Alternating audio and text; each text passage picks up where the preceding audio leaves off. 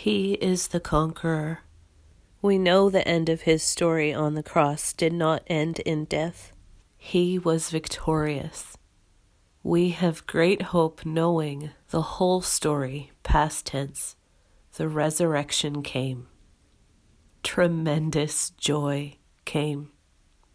He fulfilled the prophecies just as they were told, and he will continue just as it is foretold. I believe we are living in another piece of those prophecies now. What part of the story will we be? Stubborn like the Pharaoh near the first Passover when he lost his son? Trying to serve God and money like Judas before taking his own life? Prideful like Peter, thinking he could fix things himself before denying he even knew Jesus? We can choose now and determine in our hearts now and pray we are counted worthy now before we get to the hinge point. Let us learn from these stories. Know we will always have hope in Jesus in the dark times. Know that he will overcome. He has power over death. The resurrection shall come. 1 Thessalonians 4:13 through 18.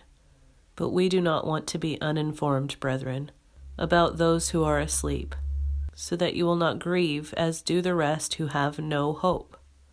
For if we believe that Jesus died and rose again, even so God will bring with him those who have fallen asleep in Jesus.